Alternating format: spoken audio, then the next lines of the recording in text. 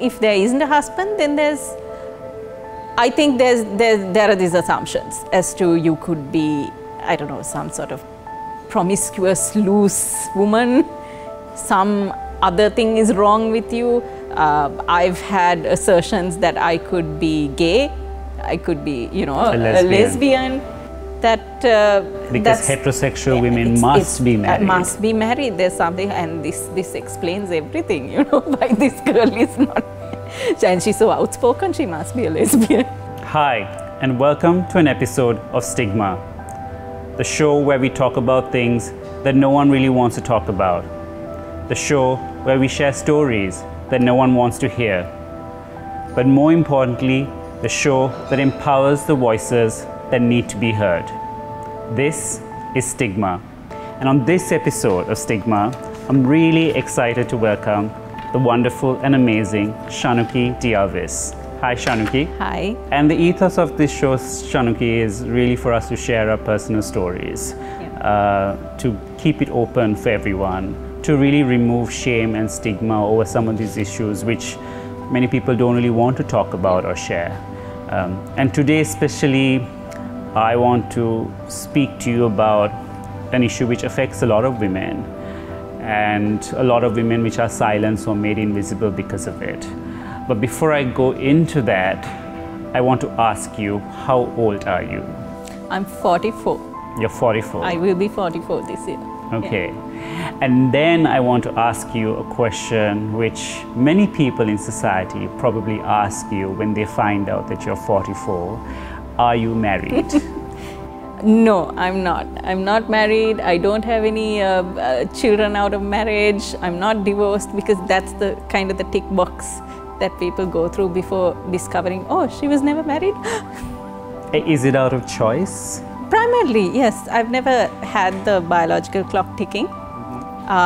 And even from a small age, you know, how all the aunties and all that bully you, you'll find a boyfriend, you'll get married one day. And I firmly maintain that I would not. Nobody believed me, and I'm still not. And that's still confusing a lot of people.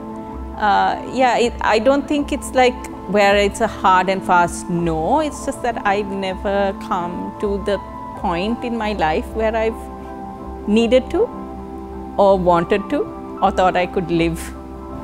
You've never thought that it. You needed a man to validate your existence? I don't. There was a time I would have thought otherwise when I was younger, but I think by the time you hit 40, you know yourself a lot more. I've managed to gain a fair amount of independence, self-sufficiency for myself. And now it's like, I don't know. So if it happens, it'll happen. If it doesn't happen, I'm not going to die over it. You said that from a very small age, people kept on suggesting that you're going to get married and that you should. When you say small age, what age?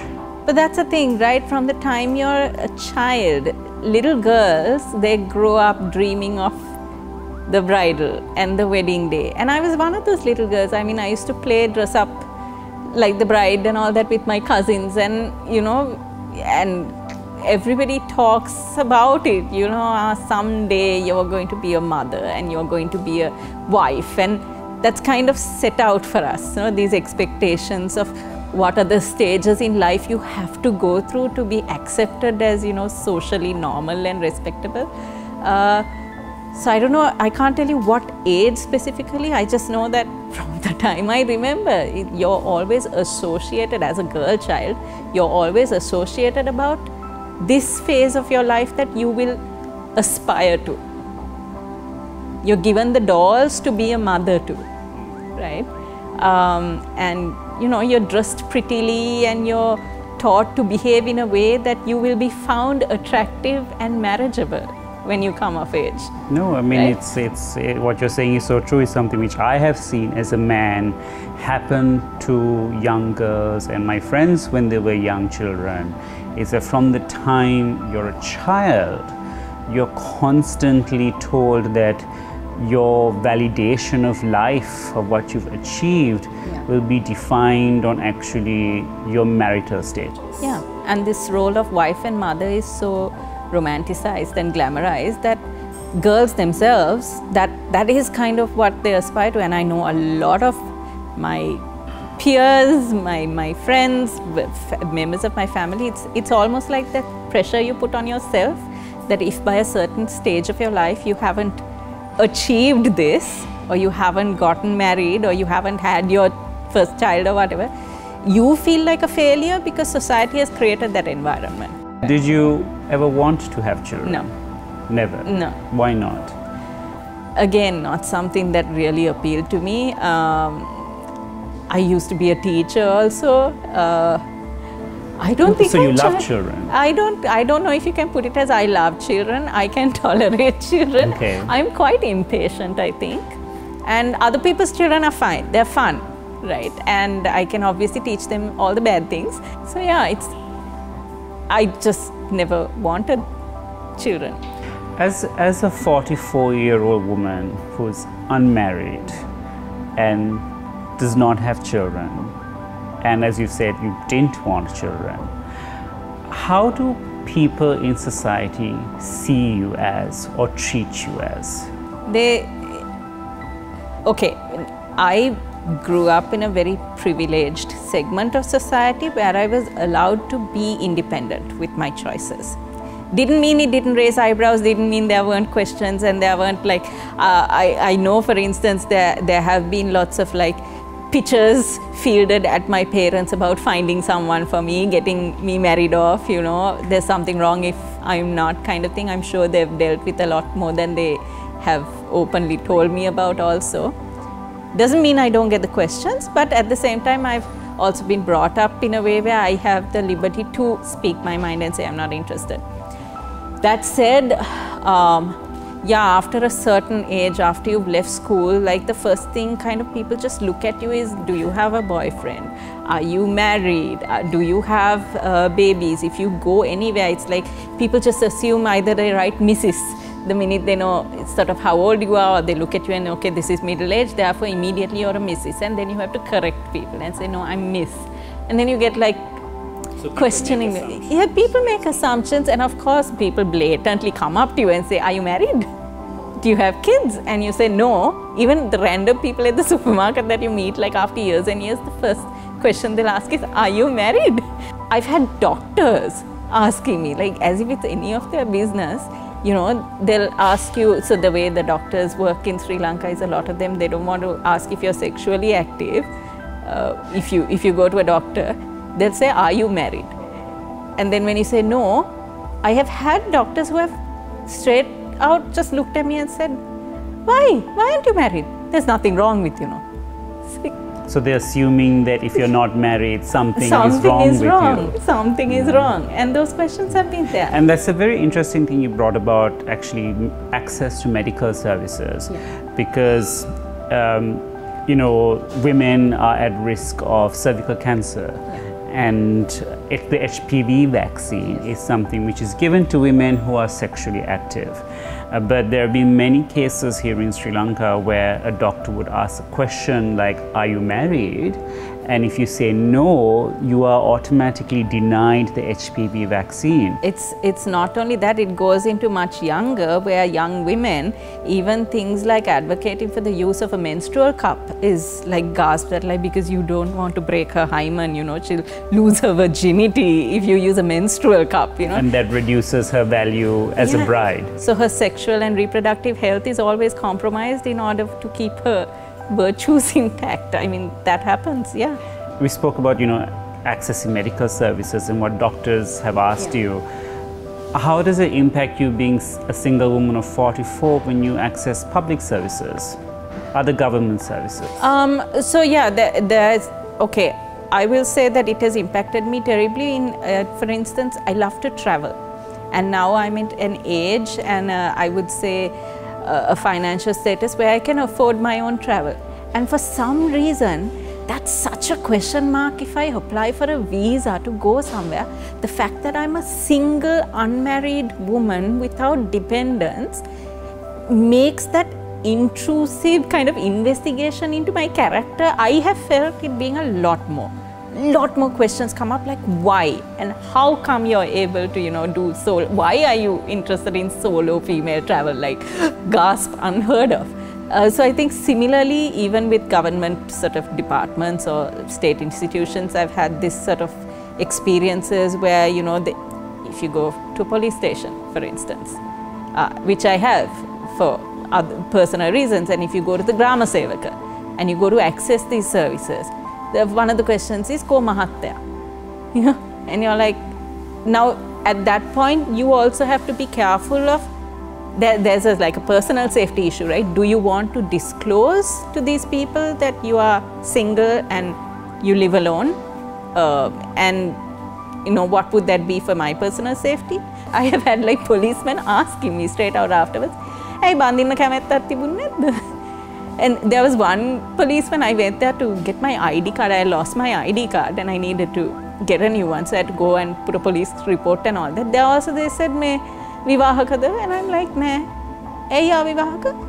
Avrudu 44 ne. And it's like, no, at that time it was 42 or something. And then he said, dikka sadada? So if you're not married, then you must be divorced. It's like, ei mahathek natte. That your marital status obviously was completely irrelevant to why you went to file a police complaint. I mean, that has happened a couple of times. Whenever I've gone to the police station for anything, it's always been this, why isn't there a husband bringing you? Why do you think we as a society are so obsessed about your marital status and your childbearing abilities, whether it's you or women in general? Why do you think there is that obsession? I think it's the patriarchy, you know, those patriarchal norms that we have, the fabric of our society, especially in the global south. It's this thing of women are supposed to play this almost subservient or secondary role, and you need a man to protect you, you need the man to provide for you. Those sort of roles, those binary roles are demarcated in society. So when you don't adhere to that norm, it just goes against the grain of what everybody is comfortable with. So to this day, I mean, with all the love your parents and your grandparents and your family will want you still, even though you're 44, self-sufficient, financially independent, will want there to be a man in your life because they just don't feel that you will be protected enough or taken care of enough if there isn't. They feel that a woman is unable to take care of herself. And I mean, what kind of interventions have there been in your life so that you could get married and have children? Okay, so interventions in the sense, no, I have had people who have been like pitting other people's sons and all that to me, like marriage proposals and all, which I have just ignored or not ignored very vocally. But then there was this one time when I was going on a trip to Singharaja, and I stopped at a tekade to have a tea, and there was this amme, this sweet little Archie, who was at the tekade. And you know, I asked her a tea and seated down and sipping this tea, and then immediately the first question is, "Duwa paulako, mahateko, babala nadda?" And you know, very curious. So I said, "Ne ma avihaka, I'm not married, no children." And it was like this, "Ane," and immediately she scuttled off, and then she brought me this butterfly pea tea. And she said, "Drink this, it's very good for my fertility." And she will pray that I will find a husband soon. And you know, she actually like patted my head like, poor thing, like don't be discouraged. And she prayed that I will have 5 babies. And then she proceeded to count off how many children and grandchildren she had, because you know, you have to compare.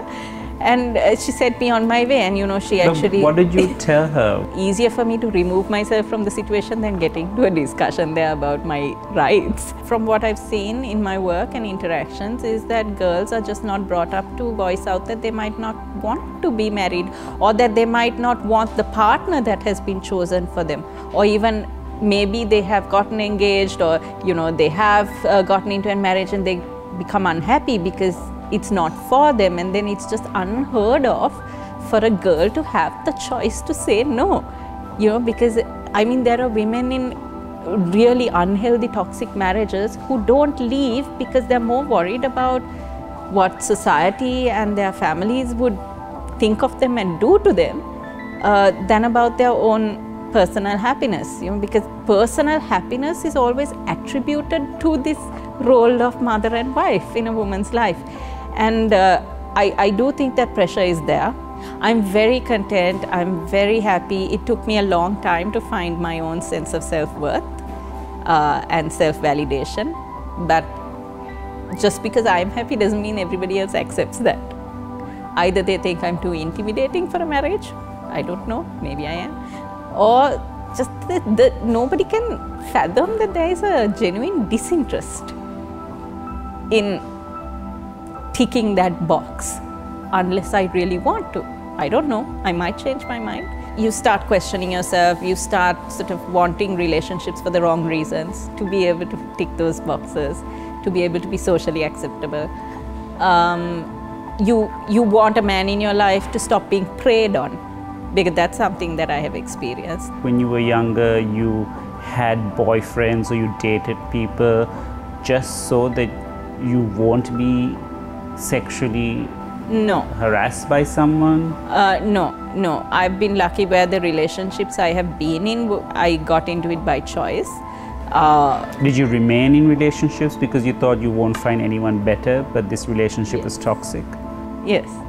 There have been times, and then there have been times where I have been very content and extremely happy in relationships where the rest of my ecosystem did not approve, and I had to leave those relationships as a result because of those pressures.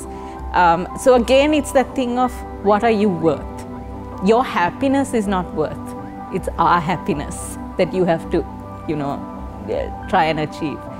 Especially when you're a girl. We raise people pleasers as women. And I just stopped people pleasing after a while.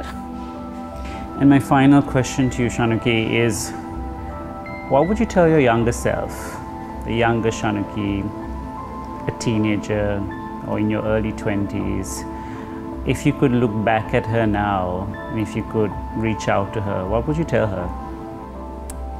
I'd say speak out more. Now I'm talkative now, I'm opinionated now, because I learned my rights the hard way. I learned my self-worth the hard way. And I had to go through quite a bit of personal struggle to get there. I wish 20-year-old Shanuki had me or someone like me on her side when she was making certain choices, when she was too busy worried about the opinions and the approvals of her world. I wish I had that sort of mentor to remind me that it was my mistakes to make or my decisions to make, and it was my happiness that should be prioritized, and to do what was right for me and not what I thought everybody else thought was right. So unfortunately I didn't have that. Thank you so much for being part of this talk show. Thank you for having me. I know it's not easy sometimes to share about our histories, our past, and even our present, but I really appreciate you talking about this. Thank you so much. Thank you very much.